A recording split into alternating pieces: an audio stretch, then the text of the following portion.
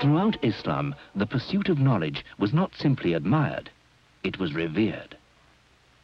Scholars travelled vast distances to study under a great teacher. By studying the phenomena of the physical world around him, man could perceive the underlying principles of God's creation, and so fulfill the ultimate purpose of his existence.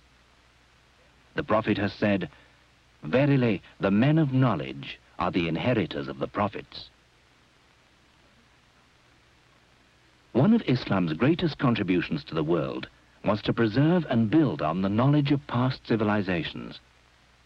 Translated into Arabic, this would later be transmitted to the West. The ancients understood, for instance, the medicinal use of plant and herbal extracts, knowledge which the Arabs collected and codified as they did that of the animal kingdom. Their texts include references to creatures from the farthest reaches of the known world.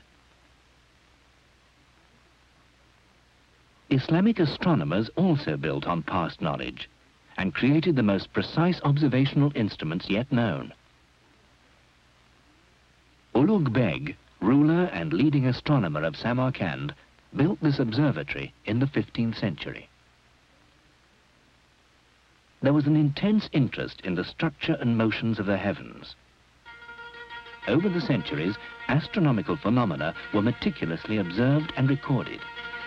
The modern heliocentric view of the solar system is largely derived from this enormous collection of Islamic data. Without access to Islamic knowledge, many of the crucial discoveries on which modern science rests might well have been postponed for generations.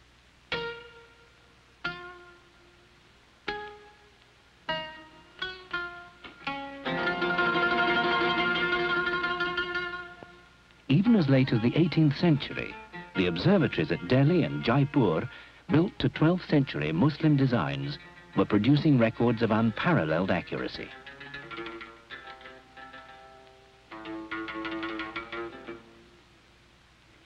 Perhaps the greatest single achievement of Islamic thinkers was to democratize mathematics, to make it a tool that could be used by ordinary people.